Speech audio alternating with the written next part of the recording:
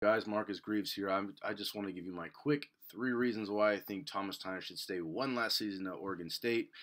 My first reason is he's obviously going to be the starter. We know Thomas Tyner is a super talented running back. He has all the traits to be a big-time player. He was a big-time player, in his first couple seasons with the University of Oregon.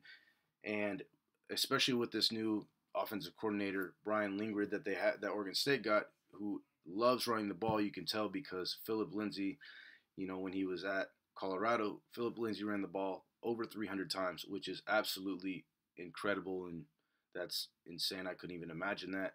But, if Thomas Tyner could even get, half of those carries, it would be huge for him. And with the limited amount of carries that Thomas Tyner got this last season, we've seen what he can do with it. So I think, first of all, like I said, being the starter is huge. My second reason is he's finally going to be back in his groove.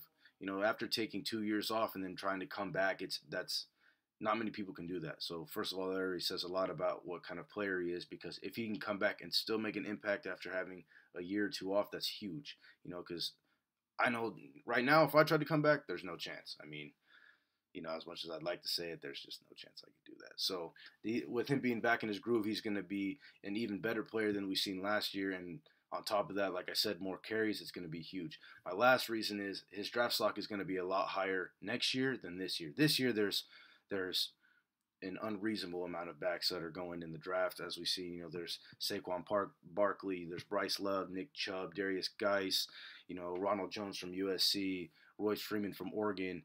There's, it's just, if Thomas Tyner didn't perform like we know he should have, then I just think it's smart for him to stay this last season, because if he gets back in his groove, he gets the carries he deserves, and he has, he's a Thomas Tyner like we've seen before, then his draft stock is going to be huge, because at one point he was, considered a top 5 back in the draft, and that was only as a, freshman or sophomore. So those are my quick 3 reasons why I think Thomas Tyner needs to stay for his last season. It's going to be huge for Oregon State if he does, and stay tuned for my next video.